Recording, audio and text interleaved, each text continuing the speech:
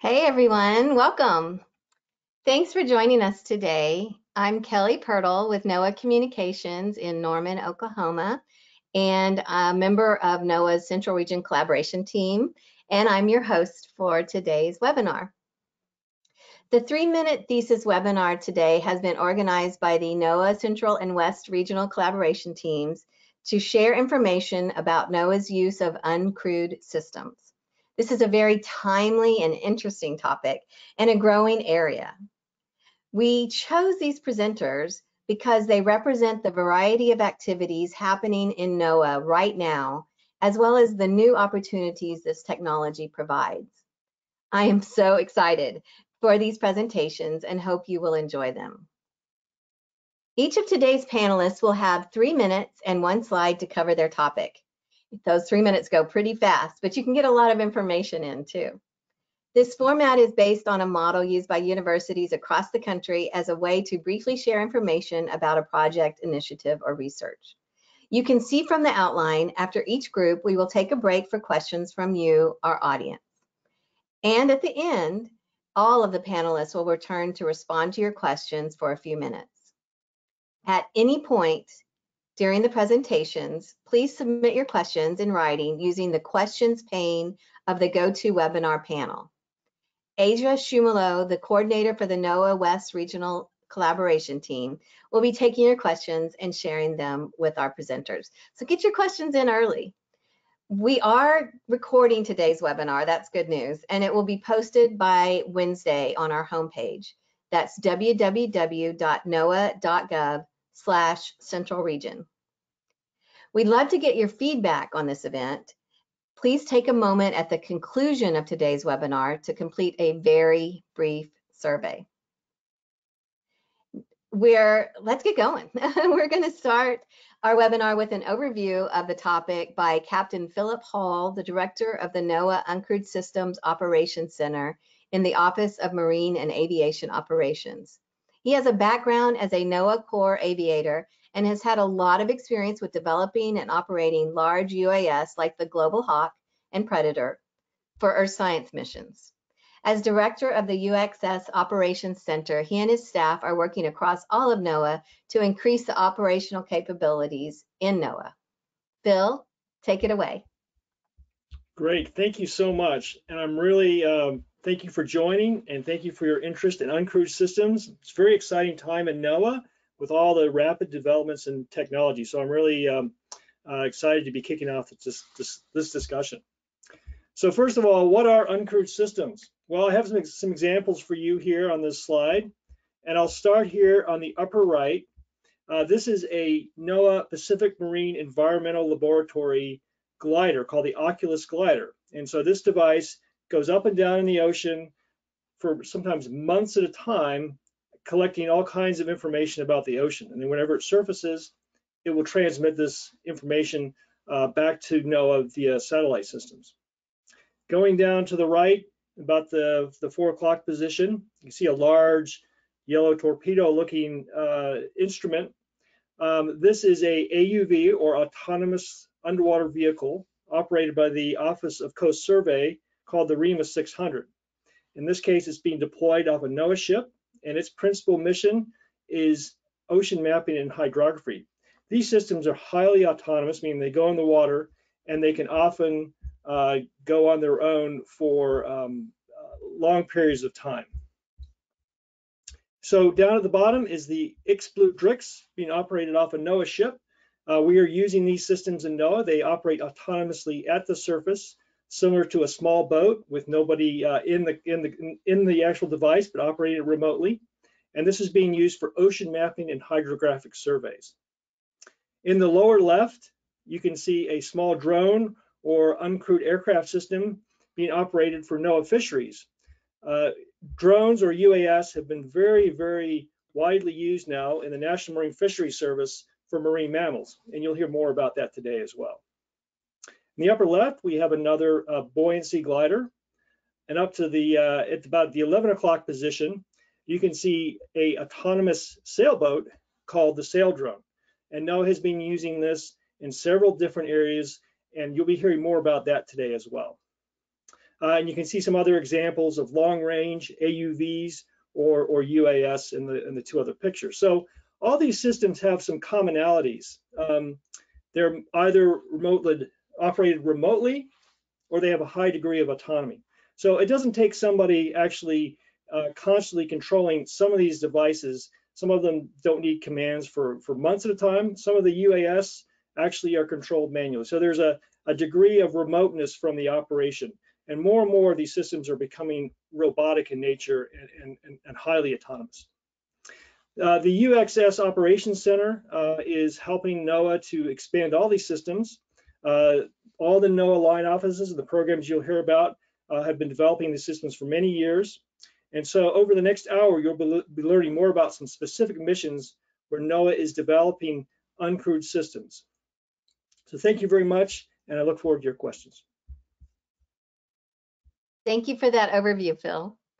Our next presenter is Katie Sweeney, a biologist at the Marine Mammal Laboratory of NOAA Fisheries Alaska Fisheries Science Center in Seattle, Washington.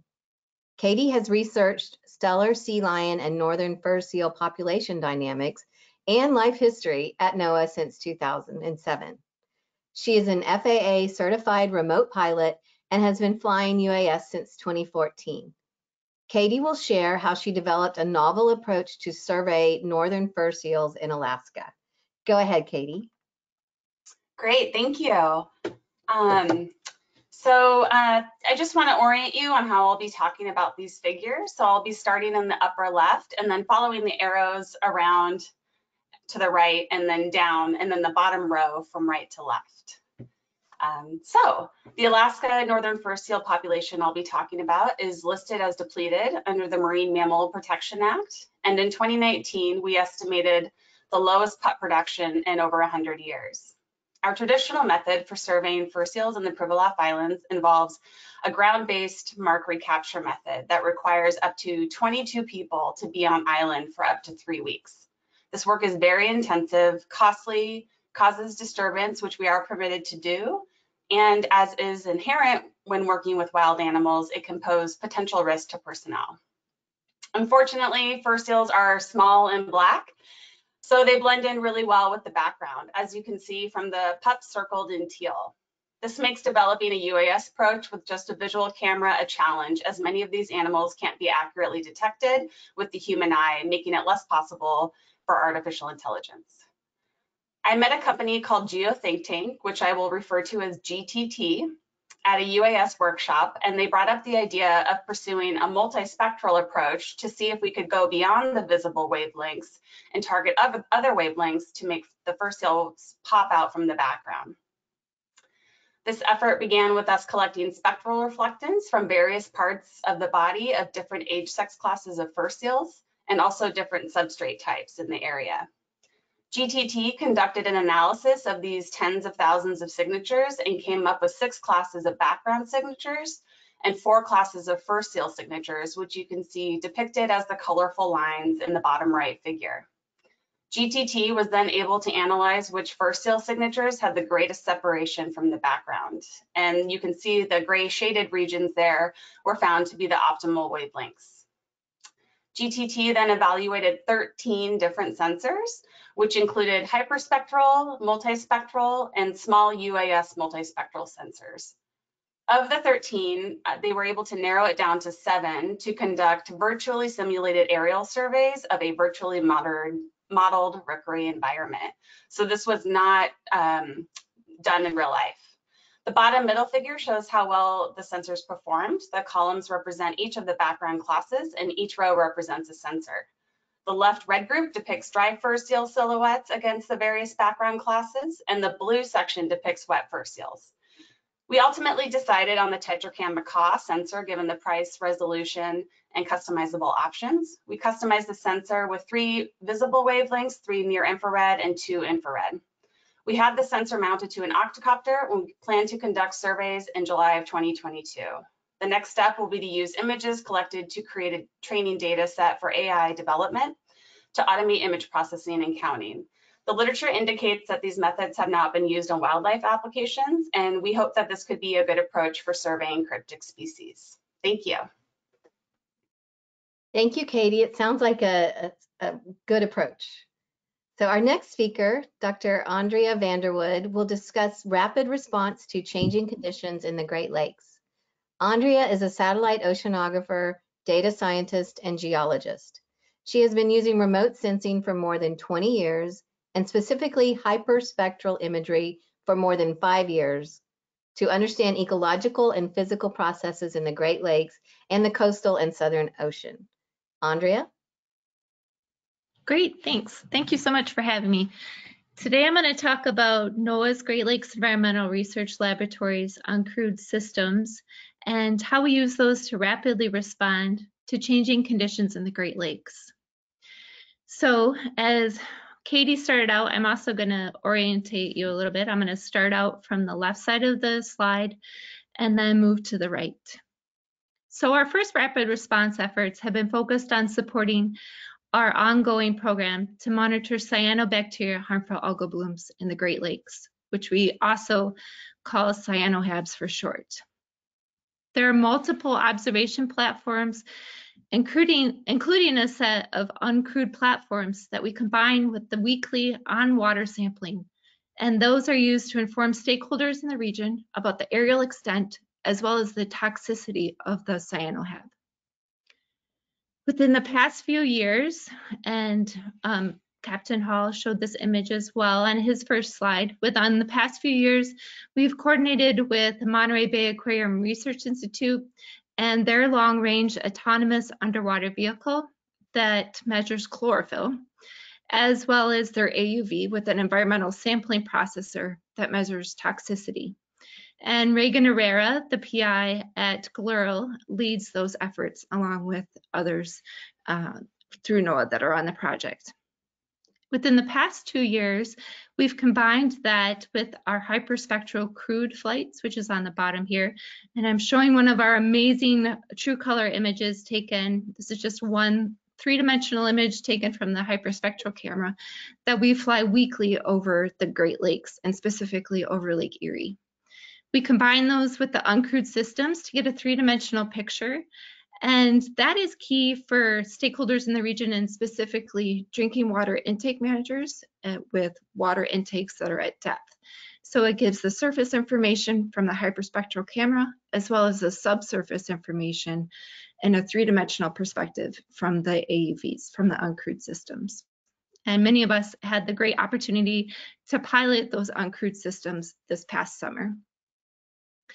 The next piece I want to talk about is to build the work that we're building upon for our crewed flights with the hyperspectral camera every week. And if you peek really closely, that's actually me in the airplane in the top panel. And we fly the single engine Cessna airplane over the Great Lakes weekly. And this summer we will be working, during the next HAB season, we'll be working on also pairing that with nearshore measurements from the uncrewed system, so rapidly responding to the cyanohab events nearshore where drinking water intakes are located. And we are working on integrating that into the M600, the drone that I'm showing here, the uncrewed system that I'm showing here. And we finished flight training for that just a few months ago. And that's the animated GIF in the middle. The secondary piece and applications for the future, starting next fall, are monitoring rip current troughs. So we did a preliminary test and flew over the eastern shore of Lake Michigan for rip current troughs. So there are many deaths that happen each year and actually along the shoreline of Lake Michigan, as well as other shorelines in the Great Lakes. And the Weather Service out of Grand Rapids, Michigan actually has a warning system for rip currents, and we're working with them on coordinated efforts on how to improve that warning system. And lastly, I'm also the Coast Watch manager for the Great Lakes node. And through Coast Watch, we have an IceCon product, which is an ice classification product. And we will be using our uncrewed systems to help validate that ice product, as well as looking at nearshore movement of ice and how that impacts the shoreline. Thanks so much for having me today. We're looking forward into the future of where uncrewed systems can take us in the Great Lakes. Thank you very much. Thank you, Andrea. This is such interesting work. We will now take a few minutes to address some of the questions submitted from you, our audience. You can type your questions in the questions pane of the GoToWebinar control panel. Asia? Thank you, Kelly. And Phil, can you come back on screen as well? I'll pass the first question to Katie. How will you continue your historical time series of first seal counts derived from the traditional method? So the historical time series that we have goes back pretty far. And so the idea is to hopefully be able to compare ground survey counts to the aerial counts if we can do the survey in 1 year. And then we should be able to apply, hopefully, some sort of correction factor. And that's kind of similar to what we've done with stellar sea lions as well when we changed our method. Thank you for that. The next question is for Andrea. How often do you fly over Lake Erie, and what's the turnaround time that you provide reports to the water intake municipalities? So we fly over Lake Erie on a weekly time scale, usually every Monday. And then sometimes we have a longer flight that we conduct in coordination with the sampling once a month. Our turnaround period is impressive at this point, if I can brag just a little bit. You know, we've been doing this for almost 8 years now, and so we have the processing scripts down to turn around the data within a 24 to 48 hour period for the drinking water managers, and that's funneled through the Ohio EPA as well as the Michigan DNR. Awesome, thank you. Thank you. And the final question I'll ask is for Phil. What are the greatest challenges to operationalizing UXS in NOAA? Yeah, thank you. Unfortunately, my camera stopped working, so I'll answer the question. So the challenges are several and really interesting. It's a case where the technology is almost faster than the regulations. So you can imagine with UAS, there are concerns because there are aircraft that are flying in the airspace. And so in order to fly beyond visual line of sight, it requires a lot of very special mitigations, which are still being worked out. So the FAA has a vision. In fact, there's rulemaking going on to figure out how to fly UAS beyond visual range, and that's ongoing. So the full potential of things you may have heard about, like package deliveries, a lot of that depends on working out the regulations. Similar with the marine systems, in that, you know, right now there's not a whole lot of regulations about what can be out there. And someday you could have complete autonomous ships or highly autonomous ships, and the rules for all those things have not quite been sorted out. Great, thank you. And Phil, I'll ask you one more question since we have you. What are the benefits of uncrewed systems over traditional technologies like aircrafts and ships? Yeah, no, that's a really good question. So in some cases, it takes a lot of people to operate uncrewed systems. And there are cases where missions were very expensive, like some of the marine mammal surveys that used helicopters and aircraft are now being replaced by UAS or drones. So there's a real capability and cost savings. And, you know, in some cases, when we do some of our ship-based surveys, it's just 1 or 2 sensors. And if we can put that on a remotely operated small boat, we can potentially gain a lot more field work during that same time. Thank you so much for that, Phil. And thanks for all the great questions. And with that, I'll turn it back to you, Kelly. Thank you, Asia. Remember, we want to remind you, you can type your question in the questions pane of the GoToWebinar control panel. Some of you have already done that. And we will now transition to our next group. Dr. Kimberly Galvez is currently an expedition coordinator at NOAA Ocean Exploration. Her role is to plan, coordinate, and execute ocean exploration expeditions to ensure unknown or poorly known areas in U.S. waters, to explore, unknown or poorly known areas in U.S. waters in the high seas. Kim's background is in marine geology, and she earned her doctoral degree just last year. Kim, tell us about exploring the deep with ROVs. Great, thank you. Can you hear me? Yes. Okay, great. So to start, NOAA Ocean Exploration operates with many tools to successfully complete a deep sea exploration expedition.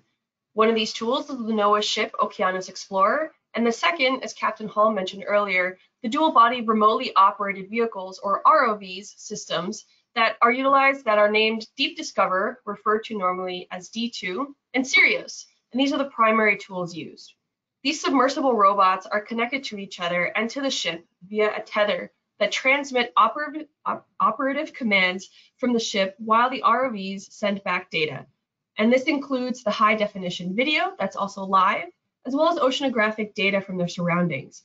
And the oceanographic data includes, but it's also not limited to, salinity, temperature, depth, and dissolved oxygen. NOAA ocean exploration ROVs are rated to depths of approximately 6,000 meters or 3.7 miles. Not only are the ROVs equipped with high-end imaging capabilities, but D2 is also equipped with 2 hydraulic manipulator arms that you can see actually in one of the images there with a claw. And one of the primary arms is that image to collect geologic samples, as well as it collects biologic samples that are benthic, known as also on the deep seafloor, and pelagic, or within the water column.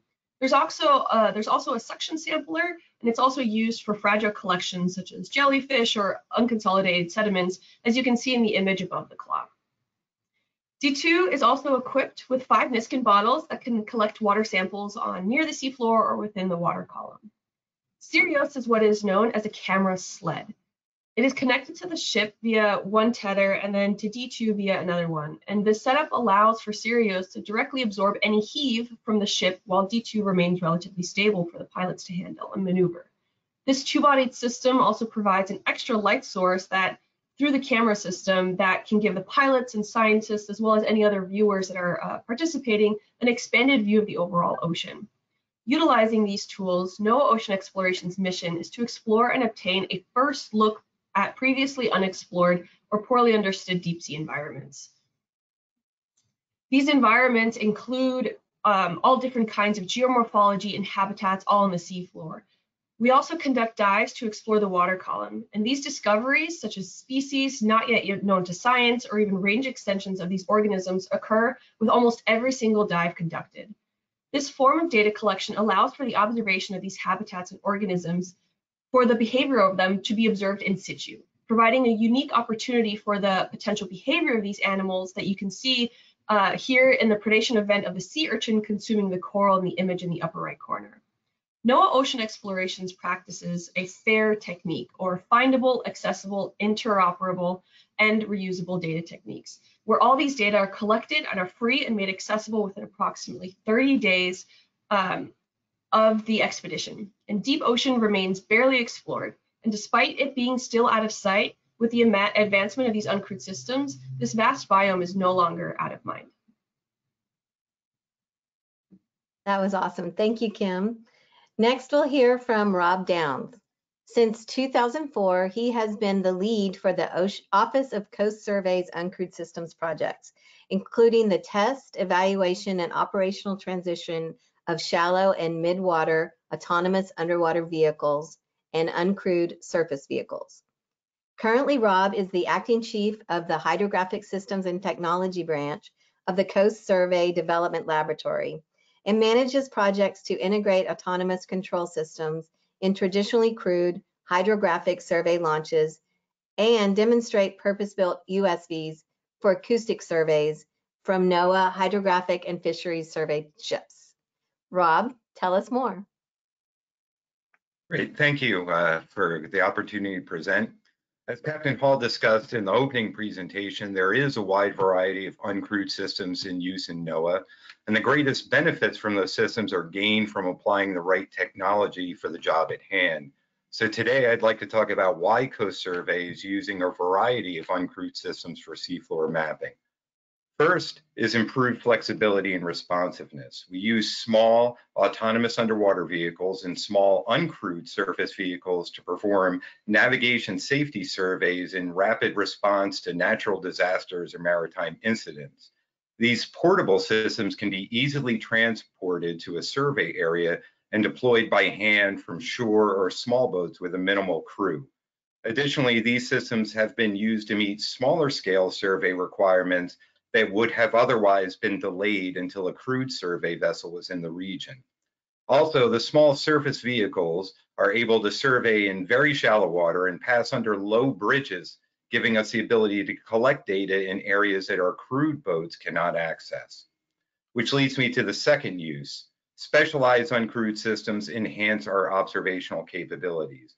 Underwater vehicles with depth ratings up to 500 meters allow us to collect higher resolution bathymetry than is possible with sonars installed on NOAA ships in support of NOAA science requirements, such as deep sea coral assessment in the Channel Islands National Marine Sanctuary.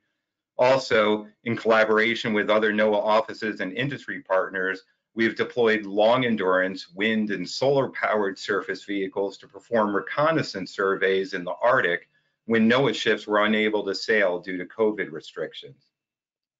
And next, we use uncrewed surface vehicles such as our optionally crewed hydrographic survey launches, which integrate autonomy systems into existing crewed small boats to test concepts of operation and gain expertise in shipboard operation. And this is in preparation for the shipboard evaluation of a purpose-built uncrewed surface vehicle, which has the speed and multi-day endurance capabilities necessary to work in tandem with NOAA ships, providing the potential to increase the data acquisition capacity of our hydrographic survey ships by up to 40% by serving as a force multiplier.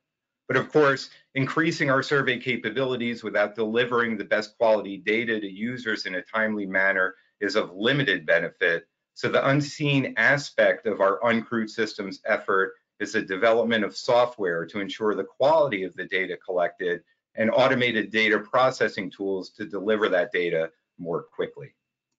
Thank you. Thank you, Rob. Our third speaker in this group is Dr. Melissa Wagner, a postdoctoral research associate at the Cooperative Institute for Severe and High Impact Weather Research and Operations, or CERO, here in Norman, Oklahoma. She works in support of the NOAA National Severe Storms Laboratory. Melissa has a background in remote sensing and geography, focusing on land-covered change and impacts. Her research uses UAS technologies and geospatial methods to study damage from tornadoes and high winds in rural areas. And she hopes to better understand severe storm dynamics in the southeastern United States. Melissa? Thanks, Kelly. So we're using UAS technologies in order to better characterize high wind damage in rural areas and to vegetation. So by using UAS technologies, we're able to gain better access into otherwise inaccessible or remote locations. So the images on the top right show that with the aerial perspective, we're able to better capture the extent of the tornado damage path. So we can actually see in the tree fall pattern, this is showing you damage following the Sawyerville, Alabama tornado that happened this past March. We're also able to look at structural damage as well too. So with this information, we're able to coordinate with the National Weather Service forecast offices and help fill in gaps in damage surveys, as well as assist emergency managers and share information with them, which can help with their disaster response and recovery. So we are using a fixed wing, and this is equipped with both a visible and multispectral camera. The nice thing about using a multispectral camera is that it can better capture or detect damage to vegetation that we otherwise wouldn't be able to see with the human eye. So if we look at the images on the bottom right, if we compare the visible with the multispectral image, we can actually see that the multispectral image provides and detects more of the damage associated with a tornado that had gone through this cornfield. And so by better documenting high wind damage, this can help improve severe storm climatology in rural areas and better inform risk as well as disaster preparedness. And with this information, we can correlate it with storm signatures that we see in radar, as well as with other observational networks, which could potentially improve our understanding of severe storm dynamics. We're particularly interested in the South US because severe storm dynamics are a little bit different, as well as there's a higher number of fatalities in part due to nocturnal events. So some of the outcomes or products that we hope to produce from this research is that we want to be able to process and share this UAS imagery with NOAA agencies, as well as emergency managers in a timely manner. So we've developed a cloud computing infrastructure in order to be able to do that. A big part is really being able to better rate tornadic intensity in rural areas where there are limited damage indicators for vegetation, which would then also help really improve severe storm climatology. And with this information, we really want to be able to understand high wind impacts in these areas and how land cover can influence the damage patterns that we're actually seeing. Thank you. Thank you, Melissa. It's now time for some questions. We appreciate those of you in our audience who have submitted them. And if you have a question you want to ask, type it in the questions pane of the GoToWebinar control panel. Asia? Thank you, Kelly. The first question is for Kim. How many samples can be collected during a single dive? So we can collect up to 11 samples, not including the skin bottle. So we have a five chamber suction sampler. We're able to collect 2 geologic samples, 4 biologic samples, and then water samples up to 5 within the skin bottles. Thank you. The second question is for Rob. Will uncrewed systems replace ship crews, surveyors, and scientists? Absolutely not.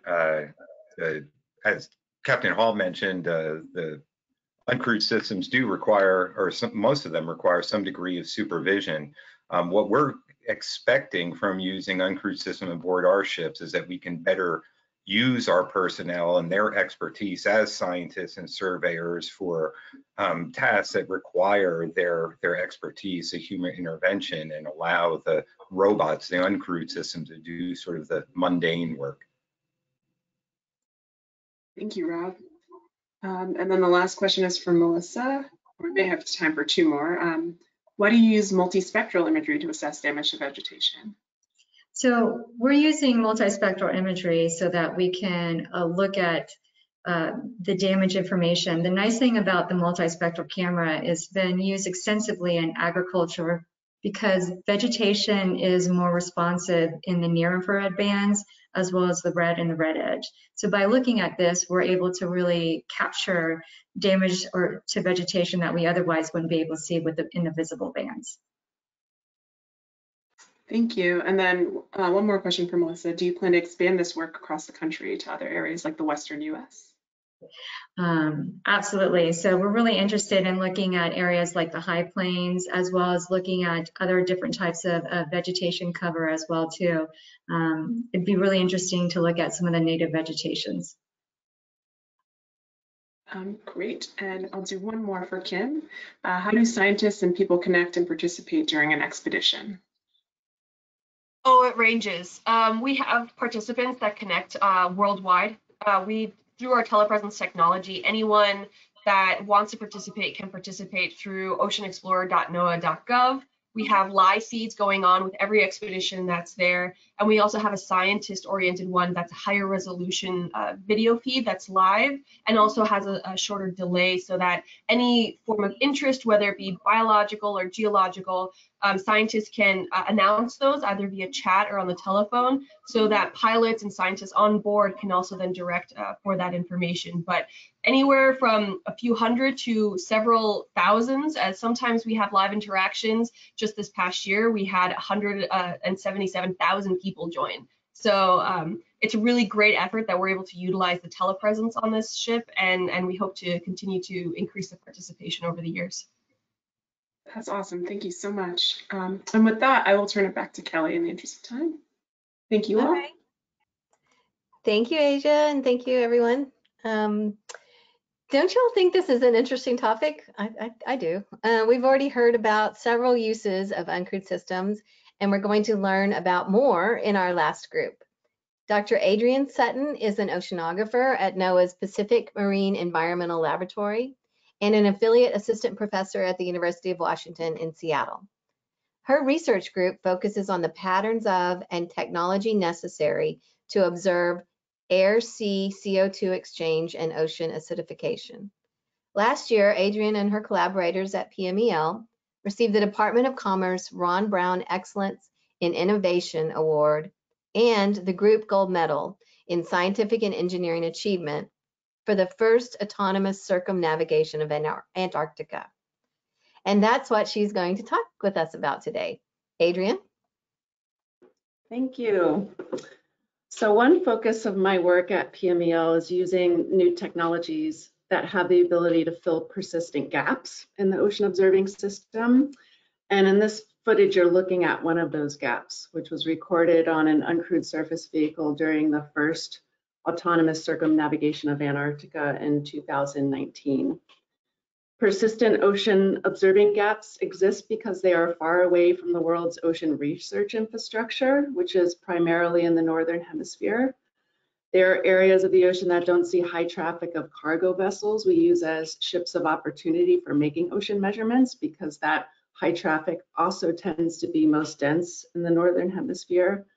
And persistent gaps are seasonal too, given ships and other surface platforms like buoys can't survive the harshest conditions in many areas, especially the polar seas. So this footage shows exactly why collecting surface ocean observations in the Southern Ocean can be really challenging. I was convinced the Southern Ocean would quickly swallow a little robot, but amazingly it survived. So my research focuses on the ocean's uptake of carbon dioxide, absorbing 1/4 of the CO2 emitted into the atmosphere every year. And those persistent gaps cause large uncertainties in our understanding of this ocean sink.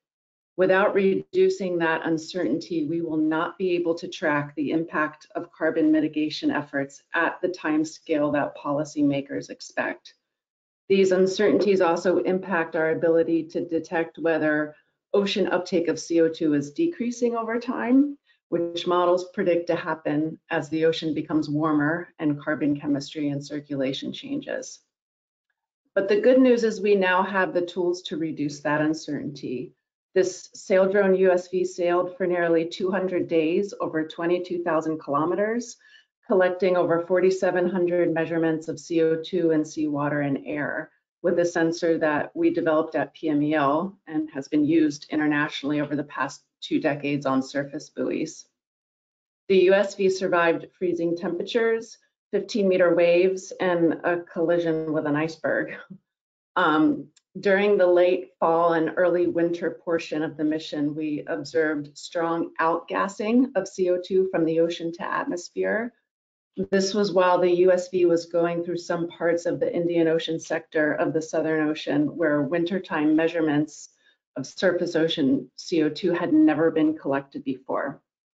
On average across this entire region, the Southern Ocean is still an overall sink for CO2, but it's this variability of uptake and outgassing that we need to better quantify. While these USVs are relatively new, the CO2 sensor that we use on them is not, and the ocean CO2 data collected from these systems are included every year in global carbon assessments. So the ocean carbon community is really primed to rapidly expand these observations and feed them into those climate products. Thanks again for having me, and I look forward to the discussion. Thanks, Adrian. That video really puts you there, doesn't it? Dr. Greg Foltz is an oceanographer from NOAA's Atlantic Oceanographic and Meteorological Laboratory in Miami, Florida. His research is concentrated primarily on tropical cyclone ocean interaction and tropical climate variability and change, and their links to the ocean. He is the co-lead scientist of an experimental hurricane sail drone mission. Greg, tell us about using sail drones to improve hurricane forecasts. Oh, we can't hear you. Greg, we can't hear you. Sorry about that. I was muted. Okay, so please start over. Thanks everyone for joining. So I'll talk about another sail drone project. So this one we partnered with Sail Drone. NOAA and Sail Drone partnered to deploy 5 sail drones during the peak of this past hurricane season. We deployed them in the Western Atlantic and the Caribbean Sea.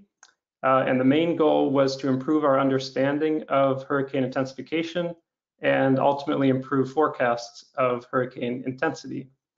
So these were special sail drones. So these were specially designed so that they could withstand the very harsh conditions in a major hurricane. They had a shorter wing, a shorter sail. They were more stable, and they had more rugged sensors And this was the first time that we'd attempted this, the first time anyone had attempted to send a sail drone or any surface wind-powered vehicle directly into a hurricane.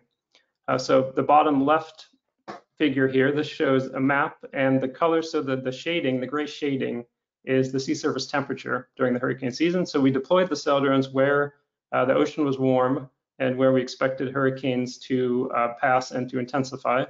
The colored trajectories in that map show where the sail drones went during their mission and during the hurricane season, and the colors are the wind speed measured by the sail drones. We also coordinated 3 of the sail drones with ocean gliders. These ocean glider tracks are shown as the pink lines in that map. And this was the first time that this had been attempted, to coordinate underwater gliders, underwater measurements with surface ocean atmosphere measurements from something like a sail drone. And the peak, so the real highlight of the mission was Hurricane Sam, Category 4 Hurricane Sam, passing directly over one of the sail drones. And this is the trajectory in the eastern part of the map there, the Western Atlantic. The red and the orange indicate very high wind speeds measured by the sail drone as the hurricane passed over.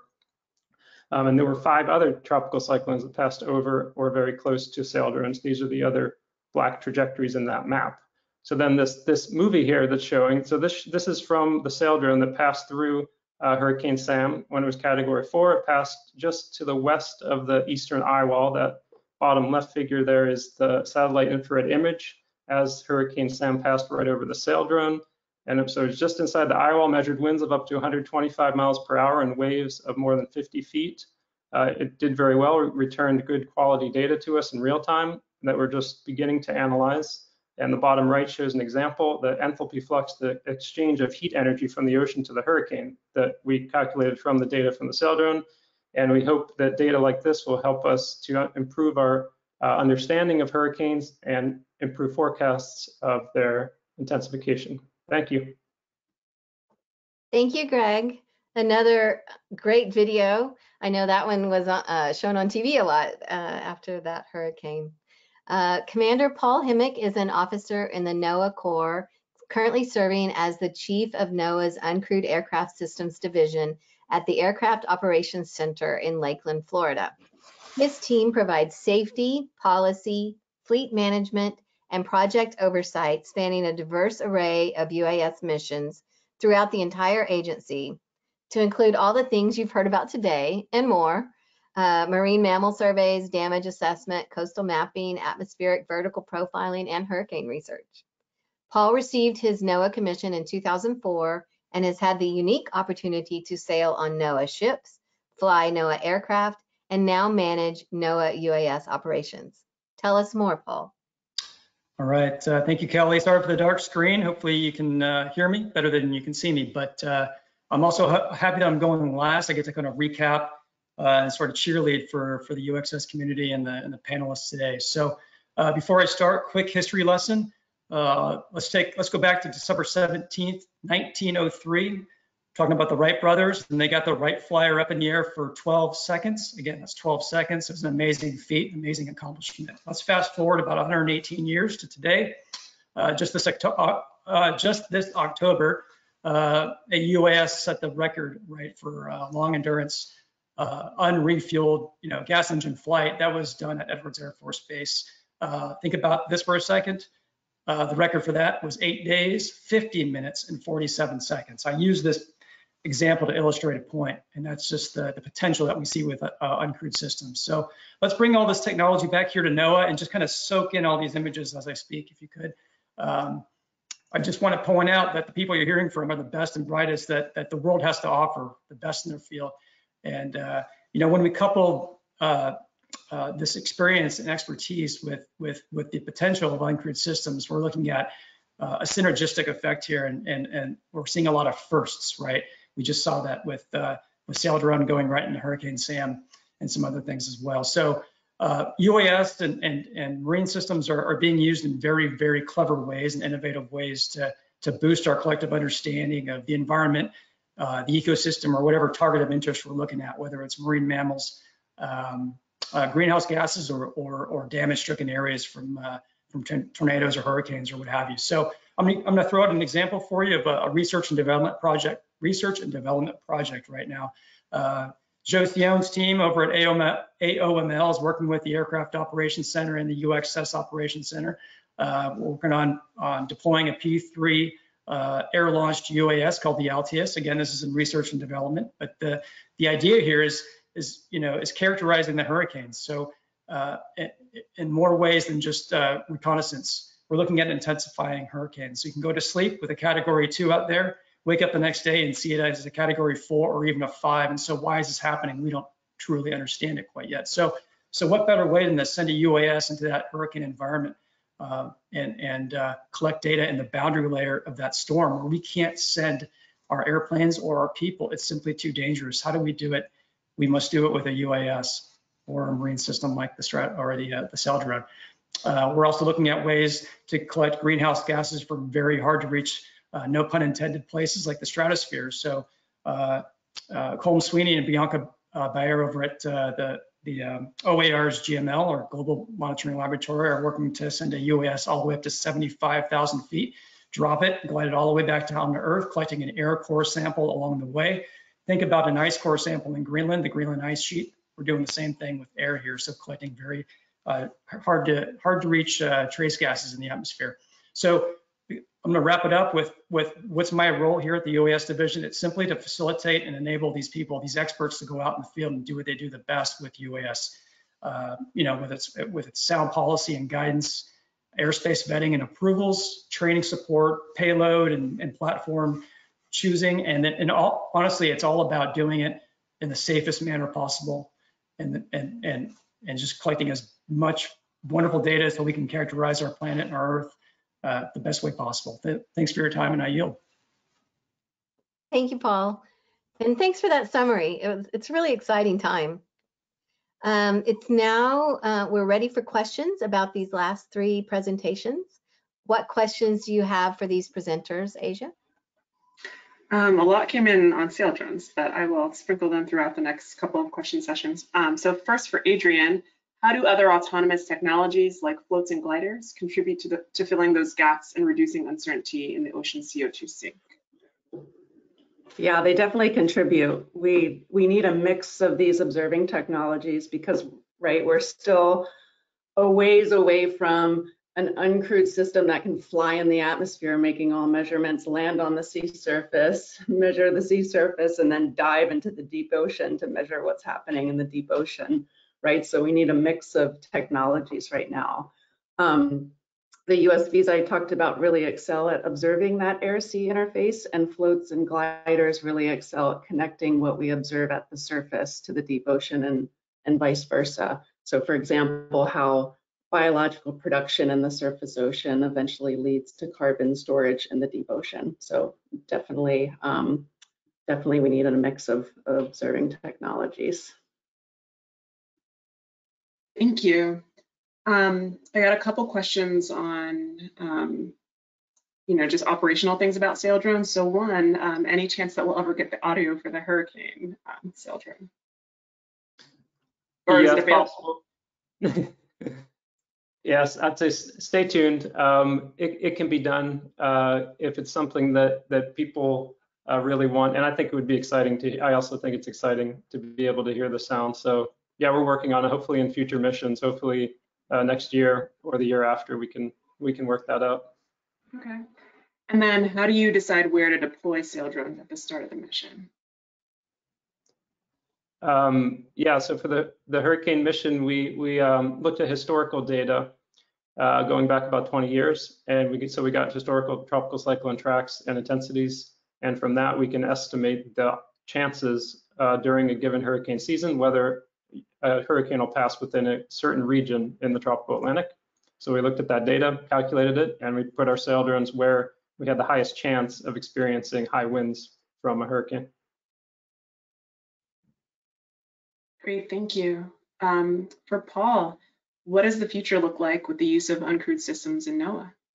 It's a great question, and thank you for that. And I think Captain Hall alluded to this sort of up front, and beyond visual line of sight, that is an area that I think that's the holy grail right now, right? So again, the FAA is catching up to the ideas and to the research that we're trying to put out there. So we have all these great ideas. We want to send UAS to 5,000 feet, up to 10,000 feet in the national airspace, but we can't do that right now very easily. In fact, it's almost, I don't want to say impossible, but we are in fact working with the FAA to get to these types of altitudes. But I think you're going to see sort of a quantum leap in the way forward once the FAA and uncrewed traffic management and all these things that are happening right now, we're all happening. As you're seeing with drone deliveries, it's just the beginning. So when it comes to opening up the airspace and integrating UAS into the airspace on a routine basis and beyond visual line of sight, we're going to see amazing things. So that's the future. Great, and one more question along those lines. Will the new infrastructure bill help accelerate these autonomous and uncrewed technologies?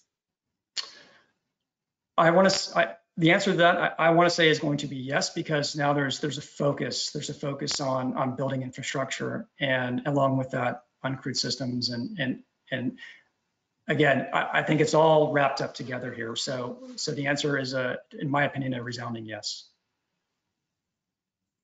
Great, thank you. All these presentations have been excellent, and at this point, I want to welcome all of our panelists back onto the screen and open up for questions for everyone.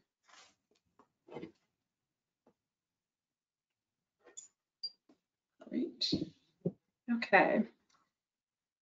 So I will start with, this question was for all presenters, so anyone can answer this. Is there a current or expected future role for lighter than air uncrewed vehicles for high endurance aerial surveys? I can maybe take a start. That's a really good question. So those are really getting really interesting, right? The ones I've seen, big blimps and other things like that, and they've been used. And you know, I'm not sure if Katie can share about what they've been done with marine mammal surveys in the past. But yeah, I think there's a role. We don't. We've looked at also stratospheric UAS that could stay up there for weeks that are solar powered. So it seems to be developing. And so yeah, I do think there's some really exciting future in those areas. We've had a couple of, we've had a couple of fixed wing beyond visual line of sight efforts at the Marine Mammal Lab. One was to survey ice seals, and one was to survey whales up in the Arctic. And while those were fairly successful, it definitely gave us a lot of opportunities to learn lessons in how to make it more efficient when the when the regulations have updated to allow that. Great, and I've got a lot of questions about blending artificial intelligence with and machine learning with uncrewed systems. So one of them was, would NOAA be interested in edge artificial intelligence or machine learning to do local species identification and other functions? Erin Moreland is actually working on edge AI or edge computing AI. They're trying to survey ice seals with a really big system that has 3 visual cameras, 3 UV cameras, and 3 IR or thermal cameras. And that's to survey ice seals and also identify polar bears. And so they have real-time AI processing while flying so that they can trigger when the camera needs to fire when the IR camera senses a hot spot, so that they don't collect millions and millions of images during the survey. Awesome, thank you, Katie. And then another AI question for Adrian. Do you use, and I guess for Greg as well, do you use AI to assist with watching all those hours of video footage that you get from the sail drones?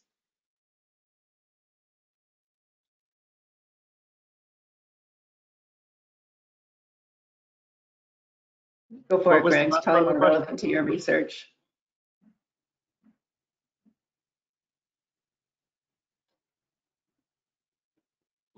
What was the last part of the question? Watching? Oh, sorry. Do you use AI to assist with watching all the hours of video footage that you get from your sail drones? No, we don't. No, yeah, we don't have that much video. You know, if we go through a strong hurricane, we have some video clips, but otherwise, yeah. Not yet, though. I mean, maybe in the future. That might be good for things like the state of the sea state, and sea spray, and things like that. And detecting icebergs. And then Adrian, similar, do you use it at all? Because you have, I guess, a longer run of footage. Okay. I haven't, but I could see how it could be useful for detecting icebergs and staying away from the ice, right? Absolutely. I got a question about the sail drones that are currently being employed in the Gulf Stream and where they're headed. And whether you guys know about those. Yeah, that's a project that's being led by University of Rhode Island. And they have 3 sail drones that are surveying the Gulf Stream throughout this winter. And the focus is definitely on constraint. That's another area where that is a large carbon sink. So one of the goals is to constrain that carbon sink. Data are also being fed into weather forecasting. So there's definitely a weather forecasting component of that too. But that is a Google funded project. Great, thank you. I got a question about careers. Is there a career path for NOAA Corps officers to specialize or be involved in uncrewed aircraft systems? I love that question. I'll take that if that's okay. I love that question because it's something I'm actively thinking about on a daily basis. The answer right now is not yet, but again, this is all happening, as we speak, and I'm actively thinking about ways to bring in NOAA Corps officers, off the ships, from the fleet, rotate them through either the UAS division or the UMS division, which is in between Biloxi and Newport, Oregon. So there's going to be a tremendous opportunity, and also through the UXS Operations Center in Sulphur Springs, Maryland. So there is going to be plenty of opportunities. We're just trying to figure this out right now as we speak. Yeah. And I'll just add real quick too. Sorry, is I'm seeing a lot of excitement from the junior officers too. There's a lot of folks that are really excited about this, and we're getting UAS on the NOAA ships too. So you're going to see a lot of experience building here within the junior ranks, and we're very excited about that as well. Great, thank you. And then one more question before we wrap. Have there been any studies to show gains, so budgetary, personnel, data quality type gains made using UX systems?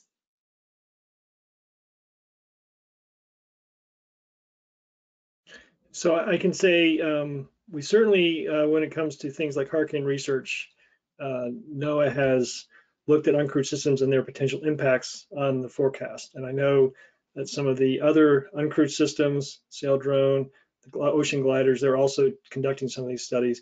There's ideas that we think we will increase the efficiency of the fleet. So we have internal studies, but that's a big part of what we call transition from research to operations. So when it transitions, the business case and the benefit is part of that plan. I don't know if any of the sail drone folks want to talk about the impacts.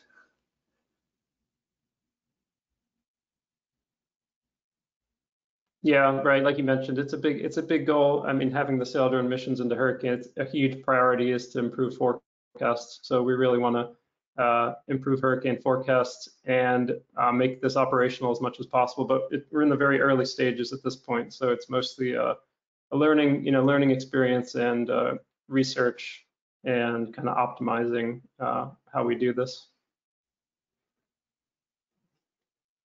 I have something to add. Oh, go ahead. Yeah. Sorry, just in the project that I presented on, assuming it works, we could potentially reduce our costs of doing surveys of northern fur seals by up to 80%. So that's definitely a big bonus. For stellar sea lions, it's not necessarily saving money, but it's giving us more access to get the data when it's typically pretty hard with weather. Awesome, thank you, Katie. Those have been really great questions, and I appreciate the audience for supplying us with great things to ask our presenters. With that, I will turn it back to Kelly to wrap up. Yes, we always like to start on time and end on time. So, and the hour goes so quickly. That wraps today's 3-minute thesis webinar on NOAA's uncrewed systems. And as we end, please stay on for one more minute to answer a few brief questions that will appear on your screen. Your feedback is really helpful as we plan future webinars like this one.